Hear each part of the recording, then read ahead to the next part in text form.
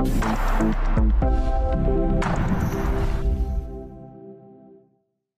everyone, I'm back with another video, and in today's video we have a Dell Inspiron laptop. This is a Dell Inspiron 5000 series. The exact model is a 5502 or 5509. These are two mixed versions in one, as they are specified in the website. The tag number is a C2N7763. Alright, in this video I'm going to take you on step by step how you can open it up and how you can add, remove your RAM in your laptop. If you want to know your maximum RAM capacity for your laptop, click the link in the video description. I made a really short video how to check your maximum RAM capacity for your laptop depending on the CPUs that you have. So check that link. If yours is holding up to 32 gig or 64 gig, then you can follow this video how to open it up and how to replace it. We have upgraded this laptop up to, I believe, 32 gig to 16s. We have upgraded this ones. I haven't tried 64 gig, so I don't see a need for this model to go over 32 gig. So you can put two 16 gig. If you have an 8 gig, you can just add another 16 gig in beside it, so you don't throw the other 8 gig out. But you can remove both 8 gigs, whatever you have in here, put two 16 gigs in here. The links for the tools and the compatible RAMs will be in my video description in case you want to purchase yours. All right. So first thing first, you want to power off the laptop completely. You don't put on a suspension or hibernation or anything like that. Power it off entirely, completely. Then you want to grab yourself the screwdriver set. I'll be using an iFix screwdriver set, as they have one of the best screwdrivers out there. We are going to be using a Phillips, I believe, number 00. And if you get the Pro set, they will include you with an opening tools and tweezers. If not, just grab yourself a guitar pick.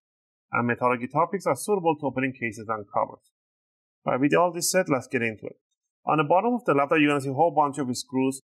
All the screws are the same size and height, so don't worry about mismatching them. We're going to remove all of them except the two corner back ones. We're going to leave them for the end, and I'll show you why. So remove the one in the back mid, sides, and the front row of the laptop, and keep them in a one pile. Also, if you guys like my videos, if you find my videos helpful and helping you guys out, you can support the channel by clicking the like and subscribe. I'll greatly appreciate it. It helps and supports me to make more videos, take requests, and answer your questions in the comment area. I appreciate that. Alright, now that we remove most of the screws, the one on here. So the reason we didn't remove the back corner ones, because they have something called a C-lock. The C-lock will prevent from the screw coming out entirely, and it serves a different purpose. As soon as I start rotating this screw, the case will get separated from the bottom because of the C-lock right there. So you can see that tiny gap in there. So you want to rotate, and then you hear a click sound. Same thing on here. I'm just going to rotate, and there you go. You see this gap opening right here. Now, what you want to do, you want to stick the guitar pick about 1 or 2 millimeters in this gap, and you just want to twist it. You're just peeling it off like this, and you want to hear those click sounds. Those are the clips are getting loose. Once you did the side one corner here, you can put your thumb on the hinge, grab it from here, and lift it up, yank it up a little bit, and push it back, and it will release the rest. Or you could just work yourself with a guitar pick all around, but I find it much more easy to just yank it up. Right. Now that we remove that one right there, we can see it's kind of dirty. We got to do a cleaning on this one later on. And right away, we can see there's one RAM right there and second RAM. These are DDR4 RAMs. And for this video, I'm going to remove this cover on top here. I'll put it in here.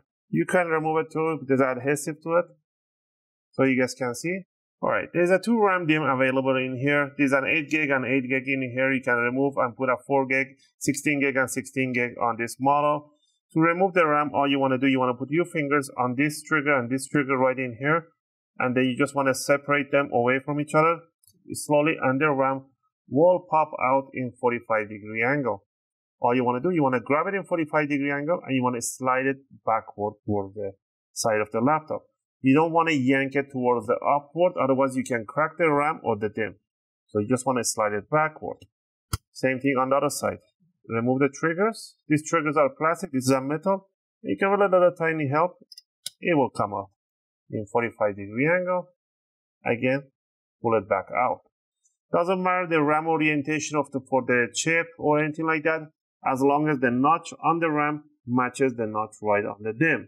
So if I try to put it the other way around, let's say this way, it's not going to go through because the contacts are not matching. So you want to flip it, grab your new RAM, upgraded RAM, 16 gig if you want, or 32 gig. Bring it in 45-degree angle inside the jack all the way in. And then simply you want to push it towards the motherboard and you want to hear these two triggers open and close automatically. Just like that. Same thing in here. Make sure the notch matches. Bring it in 45-degree angle.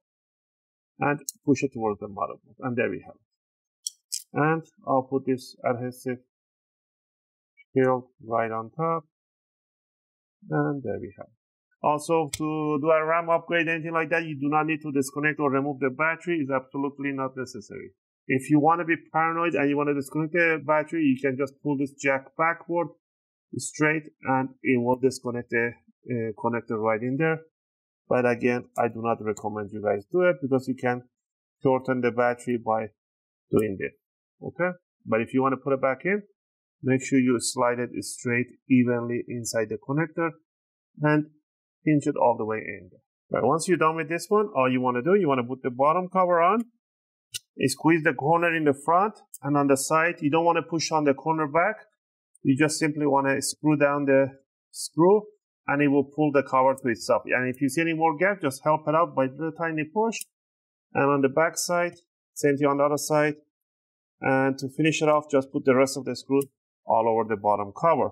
Also, just remember, once you power it on, once you upgrade the RAM, it might take 5 to 10 seconds for it to do a mem check, it's called a memory check, before it can show anything on the screen. So be patient.